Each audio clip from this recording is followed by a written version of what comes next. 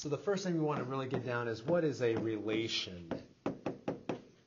And this is the key concept of this lesson. It is relations and functions, but you got to understand what a relation is first. So a relation simply is a set of ordered pairs. A set of ordered pairs. And I know what a set is, so like a grouping of, and then ordered pairs. If you don't remember what those are, do you remember that one ordered pair would be in parentheses separated by a comma, and you have your X number and you have your Y number.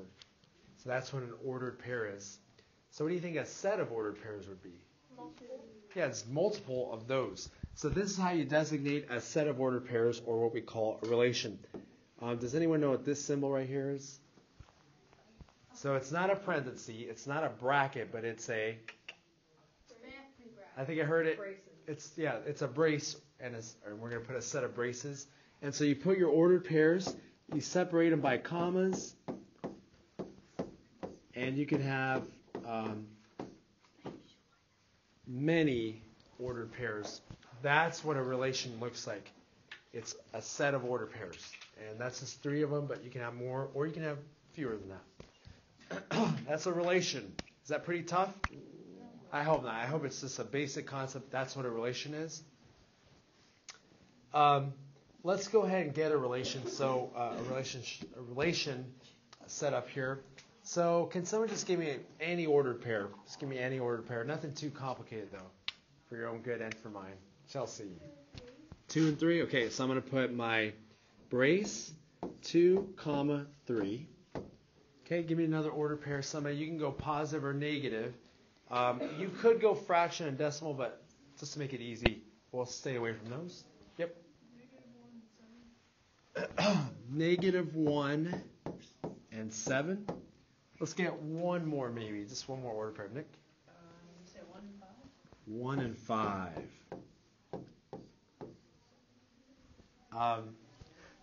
Now, if you notice, I'm going to make a little confession here. Some of my braces are really good.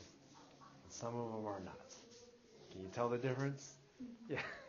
So you're like, yep. I am proud of this brace. It's very nice. I think I like it. This one's okay. This one got better. I don't know what I was doing right there. So I'm not judging you on your braces, but try to make them at least look something like a brace. So this is really good. This one's okay. All right. So here I have my set of ordered pairs. What is this called right here? If it's a set of ordered pairs, it's also called a relation. Okay. So can you guys have that on your paper? And then I'm going to move on to this next part. We also have 2 concepts called domain and range. So a lot of terms in this lesson, but then we're going to use them the rest of the chapter. So domain and range, 2 concepts relating to a relation. So the domain is also a set. It is the set of X values of a relation.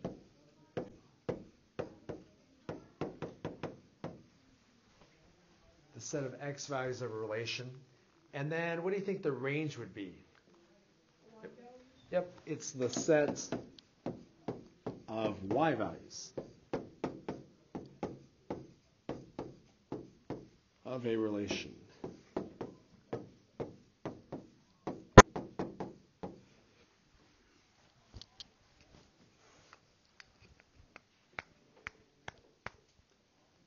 Okay, and I hope you're starting to see a little parallel. If I designate a set, so if I have a set of Y values or a set of X values or a set of ordered pairs, what symbols do I have to use, you think? Symbols. So let's see if I can kind of... Braces. Good, braces. All right. So this is how you would show your domain. I would put the capital letter D, and then I do my brace right there.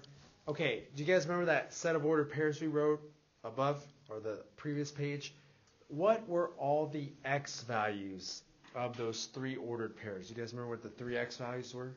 2, 2, negative 1, and 1. I'm going to write it negative 1, 1, 2. How do you think we need to write it? In order. In order from least to greatest. So I put negative 1, 1, and 2. That's my domain. Is that my set of x values for that relation that we wrote up there? Yep, so that's my range, domain. And then my range, what are the y values for that relation? What were the y values? 3, 5, 7. 3, 5, 7, and that's in order, thankfully. So 3, 5, 7. So that's your domain and range. That's it. Is that pretty tough? No, it's just look and order them up for the x values and for the y values. Okay. So domain is the set of x values in a relationship and then, or relation, excuse me, and the range, the set of y values in a relation. You guys okay with these terms? Really? Good. I want you to put your pencil down or pen down and don't look at your notes. And I'm going to ask some of you which definitions fit what term or vice versa. By the way, when I ask you, I can see your eyes. And so sometimes if I ask you a question and you're doing this, I can tell you're looking at your notes. So try not to do that. If you need to cover it, fine. Okay. What is a relation, Laura? It's a set of What? So good. It's a set of ordered pairs. ordered pairs. All right, nice. What's the domain, Rachel? The set of x values. Good. The set of x values. What is the range, Parker? The set of y values. The set of y values. Amazing. You guys good on that? Really? Some of you seem very confident. Good, because I'm going to ask you. What is, Alyssa, the set of y values called? The range. Nick, what is the set of ordered pairs called? Pairs is the relation. Relation. Josh, what's the set of x values called? The domain. The domain. Sarah Harris. Give me all three definitions with those terms. Go ahead. A relation is the set of ordered pairs. A domain is the set of x values. And the range is the set of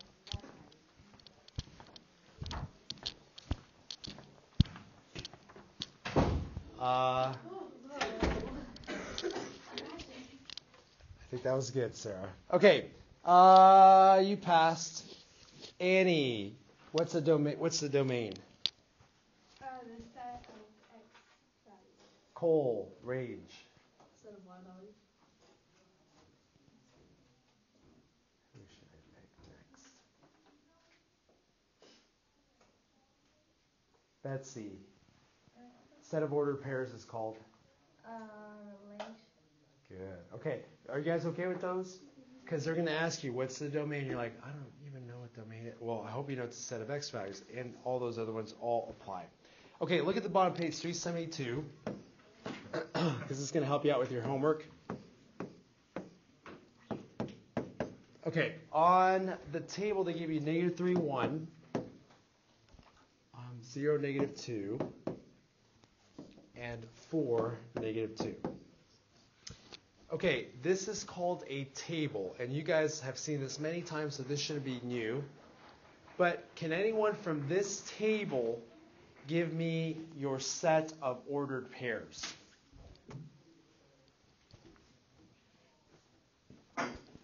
Peter knows. Sarah knows. Nick knows. Anybody else? Mandy? What's your set of ordered pairs here?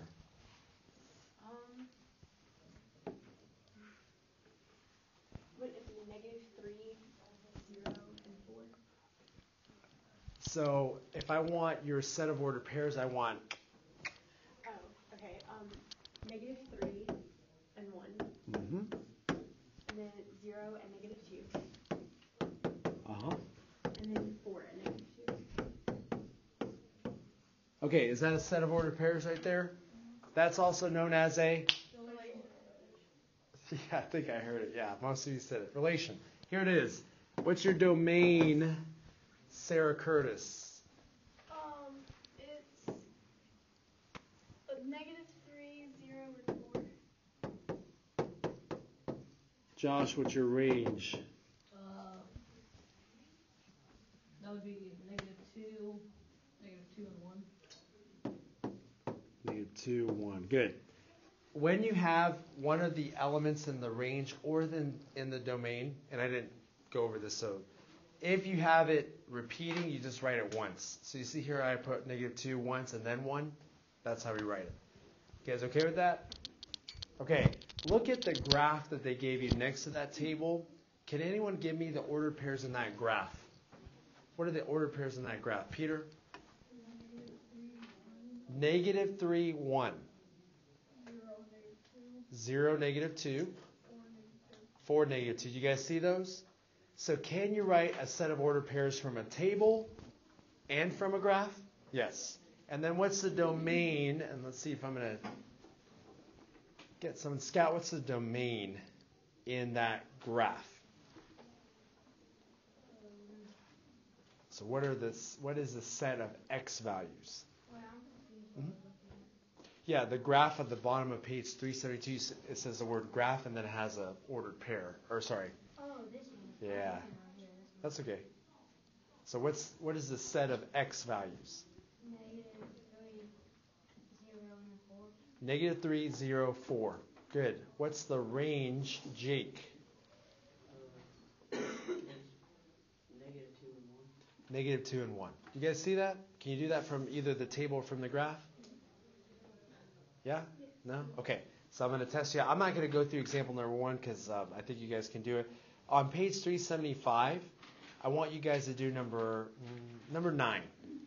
I want you to give me the set of ordered pairs, then the domain, then the range. 3 things on number 9. Give me the set of ordered pairs, give me the domain, give me the range on number 9.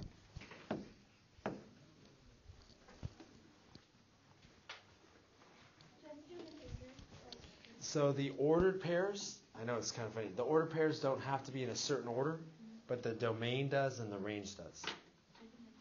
Least to greatest for the domain and range. Ordered pairs do not.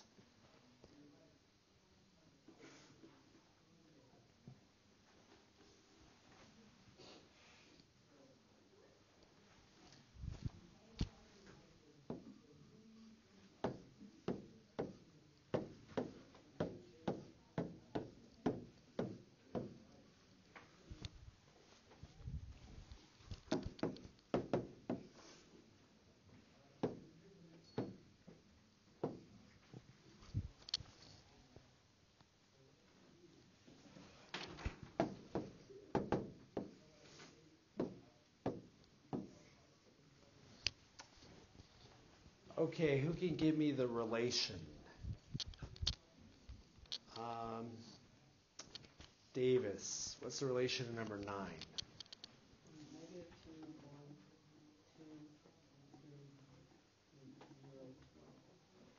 And sorry, what's the last one? 0, 1. Super close. 0.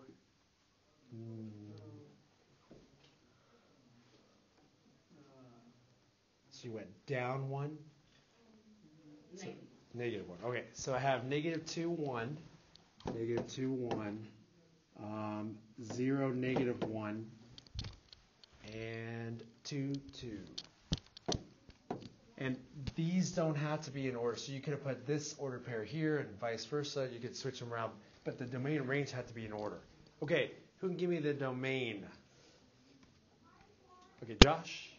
-2, sorry. 0 and 2. Good. In order, it's -2, 0, and 2. Good. The range. Murphy, can you give me the range? The range is So the set of y values.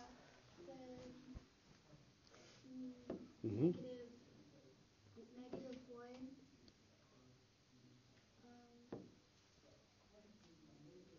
And what would be next? 2 or 1 comes next? 1 and then 2. Okay, if you want to do it in order, you'll do -1, 1, and 2. How many of you got those 3 parts? Okay, so maybe some of you are still working. That's okay. Yes, ma'am. So if you know if it's y, like a set of y values, it's on the Y-axis, axis, and if it's x, it's on the x-axis. But what if it's like, because that one looks more in the middle to me. Oh, I see. For the domain and range you're thinking of? Okay. In order to do the domain and range best, I think, not only way, but the best way, is to get those ordered pairs first. Could you get these 3 points? So then all I do is I look for the domain, I look at these 3 numbers, I'm like, all right, which one would come first? -2, then 0, then 2. So I write that. For the range, I just look at those 3 numbers, which one comes first, -1, 1, and 2. So yeah, that's going to help you out. Okay, I was confused. I thought you had to look at the graph. Yeah, you do. Look at the graph to get these. The domain and range. I thought you had to look at the graph. You could. You could if you want to. So like on the domain, if I'm looking at the graph, I'm looking, all right, what are the x values that are represented for number 9, right? It'd be -2, 0, and 2. But if you didn't look at the graph, this should give that to you anyway. So right, -2, 0, and 2. So you can look at the graph for domain and range, but you have to look at it for the ordered pairs. You have to. So I'll give you guys another chance on that as well. Okay, how many of you are okay with the domain, range, and set of ordered pairs? At least pretty well, like pretty good on it. Okay, each one of these numbers in the domain is called an element of the domain, and each one of these numbers in the range is called an element of the range. Okay, please get that word element. What's this called? I know it's 2, but what is it called? An element of the domain. Or you could say an X element of the domain, or whatever you want to call it, but get that word element. Okay, the last concept we're going to get through is this concept of what is a function. I think some of you maybe aren't super sure about it, but I think you have dealt with it. I think you dealt with it this way. You guys remember something like that? The function box or machine. Someone said, I don't know what it was, like x plus 3. You put in x values and you get some y values out, something like that. Do you guys remember that? No? If you don't remember it, it's a machine. And basically what you do is you put numbers into this and you get numbers that come out of it. We're not going to do it that way because I think we're getting to the point where we can think of it more abstractly. So our minds can think better through that. But this is what you have dealt with in the past, possibly. The last class said they did it, but maybe it's just how you remember it or not. Okay, but what's a function? Can you guys look on page 373? Can someone read for me the definition of a function? Okay, Peter? A function is a relation in which each element of the domain is paired with exactly one element in the range. Okay, so a function is a relation in which each element of the domain is paired with exactly one element in the range. And that's something I want to get. I'm going to put a function is a special type of relation. It's a special type of relation. So, is a function a relation? Yes. Is a function always a relation? Is a function always a relation? Yes, because a function is a special type of relation. It's always a relation. Is a relation always a function? No. Is a relation sometimes a function? So you guys see that logic in that definition there? A function's always, always, always a relation, but not every relation is a function. It doesn't go back and forth.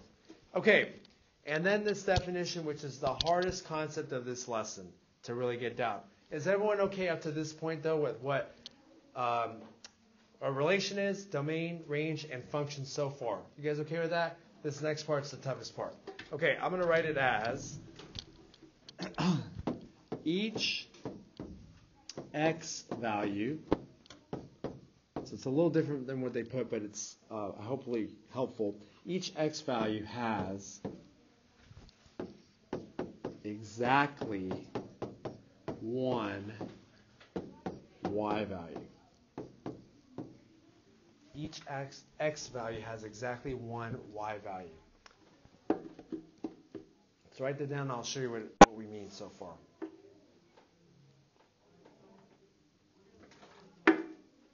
Okay.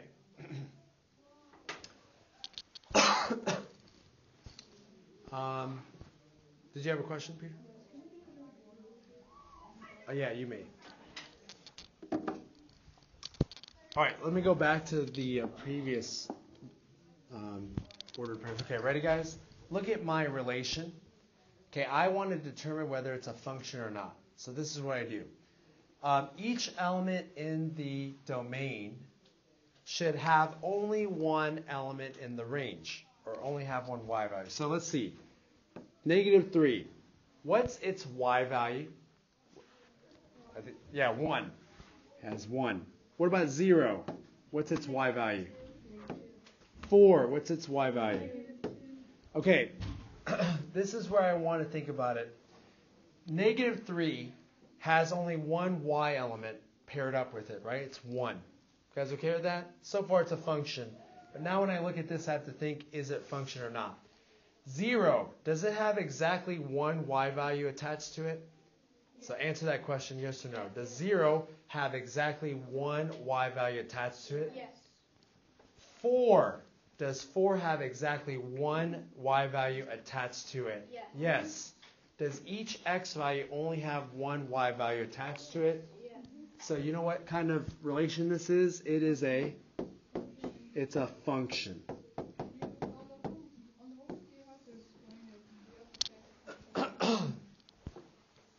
You're going to have to say, it's going to say determine whether it's a function or not. So isn't every relation a function? Doesn't it seem like that? Yeah. Let's go. How about this? Can we keep going through examples? Yeah. Let's go to the next one we went over. Okay, looking at this x value, does it only have one y value to it? Yeah. Yep, it has that one. Does this x value only have one y value attached to it? Good. This x value only has one y value to it? What kind of relation is it? It's a function. Man, this is easy, isn't it? You just kind of look at it, do it. Okay. You want one that's not a function? Yes. Okay. Let's look at... Okay, example 2a. Example 2a. They give you what at the beginning? Look at the top. What is that thing called? That box up there is called a... It's a table. Yeah, it's a table. We're not sure it's a function or not, but it's definitely a table. We're going to determine whether it is a function table in just a bit.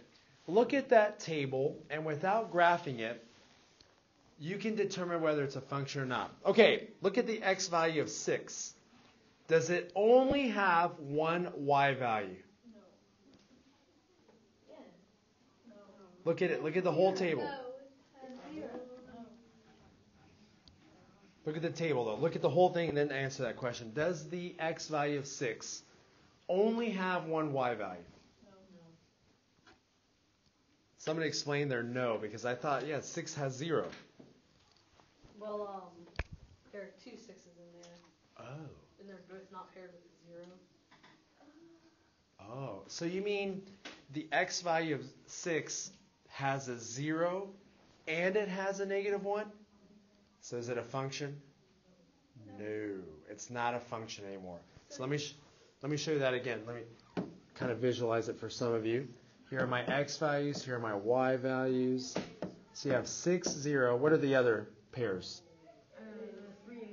3, 8. 6, -1. Sorry? -2, 3. Okay, here are my ordered pairs.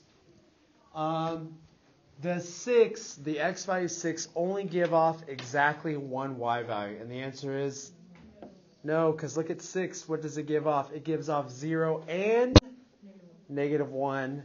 Not a function. It's not a special type of relation. It is just a relation, normal as we'll get. Look at B. This is a tough one.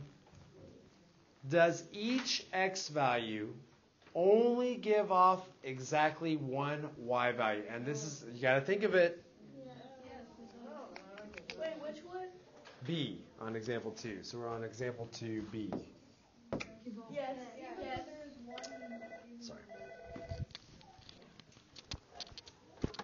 Hello? Hi. Yes, I will. Parker, you're dismissed. Surprise. Okay. So the question was, does each x value only give off one y value? And the answer is what? 17 to 39 odd. And then 47 to 49, pages 375 to 377. Yes, I can. 17 to 39 odd. And then 47 to 49, pages 375 to 377. You're welcome. Okay, anyway, that's a spoiler alert, by the way, right? Oh, man. Anyway, a B, if I'm looking at that, every x value, does it give off only one y value? And the answer is, come on, give it to me. Yes. It's a function. So B is a function. Where's the part where we're kind of wondering? Where were you kind of wondering about it? Because there is one spot where it's like, wait, are you sure about that, Chelsea? Doesn't negative 3 give off positive 1? And then 0 gives off positive 1? But the question was not, does every y value have one x value? It's does every x value have one y value? It doesn't go back and forth. So B is a function. But you know what? Is there a visual way to do this? Because this is kind of tough, isn't it? It's kind of like hard to what are you saying? Okay. Underneath that example, do you guys see where the bold type term that says vertical line test? Okay, it's my favorite test. Because a vertical line could be a pencil, a marker, it could be a ruler, it could be a line that you imagine. Here's what the vertical line test does for us. Okay, on example 2A, do you guys see where they graphed those points? You see those graphs? Those points? You guys see it? Example 2A? You guys looking at it? Okay, take your pencil, and I want you to run it alongside that graph. Just run it left to right on that graph, just like they do with that ruler. You see how that ruler's moving left to right? Okay, but it's on example 2A. Does your ruler pencil line, does it ever hit 2 points at once? 2 or more points at once on 2A? It does. Whoa, it does. If it passes 2 or more points, it failed the vertical line test, which makes A not a function. Wait, isn't that what we said? You could just do it with your pencil. But look at B. You see where they put the points? Okay. Does it pass the vertical line test? Yes. So guess what? What kind of relation is that? It's a function. That's how you can do it visually. Look at the bottom of the page. Do you guys see that graph that's underneath example 2? Does that pass the vertical line test? Yes. So what kind of relation is that? Function. Turn the page, 374. Example 3. Look at the first graph on the left. Does it pass the vertical line test? No. It hits many places at one time when you move that pen or line. So it's not a function. What about the second graph? Yes. You see how easy this is? Isn't that kind of nice? Okay. Look at number 9 on the next page.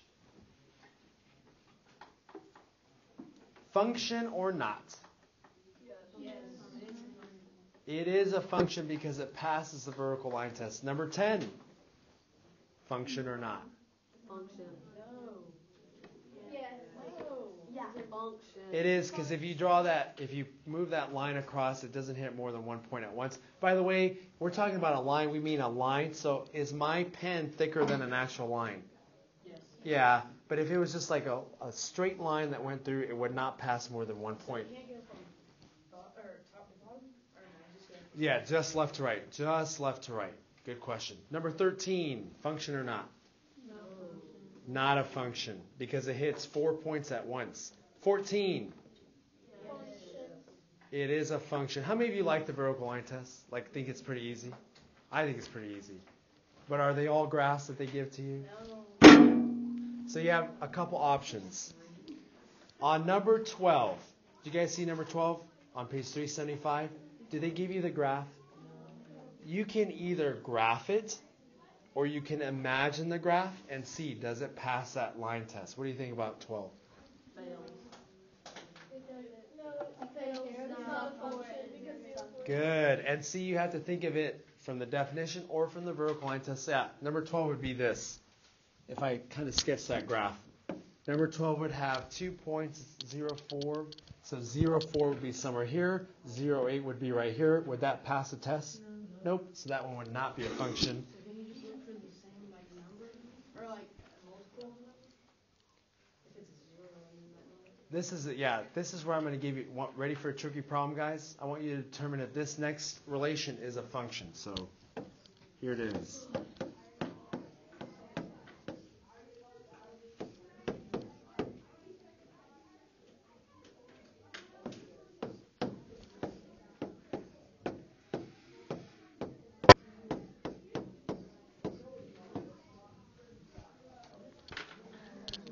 Is that a function? Yes. No. Yes. Oh, It is. split. We got a split here. How many of you say yes, it's a function? How many of you say no, it can't be a function? Okay, somebody from the yes side, tell me why it's a function. Because I kind of can see it both ways. Yeah, Annie. Because -2, there's two of them, but they Oh. both have 2, so it's the same thing. It's written. Like if I graph this one, -2, 2 would be like right here, and then the other -2, 2 would be like here. And I know it's not the scale, but they'd be the same point. But look at this guy right here. Ooh. It'd be all the way over there. Oh, okay. So you see how you can determine it by looking at it? Okay, I'm going to throw you one more and see if you guys get it. I'm just going to change. I thought Yep. it wouldn't. Okay. -2, 2, let's just say it's here. -2, 2 would be right there. -3, 0 would be right here. And 4, 2 would be right here. Does it pass the line test? So it is a function. You guys see it? Okay, I'm going to change one thing on that relation and tell me if it does anything here and why. One thing. Function or not? What? It was a function just a moment ago. Why is it not a function, Murphy? Because it would be, because it's negative, and there's -2, 2, and if it was -2 on both, then it would be a function, but it's not because there's one -2. Yeah, how many of you agree negative? It's hard to say, but you got it. -2, 2 is right here, right? Where's -2, -2? On the Oh, man. And no longer a function. Do you guys get that? You could do it visually if you really need that graph. You could sketch it, or you could do it by looking at the numbers, and that also helps out. You should know how to do it both ways, but you'll get practice tonight. All right, you know what your homework is? Yeah. 17 to 39. Right.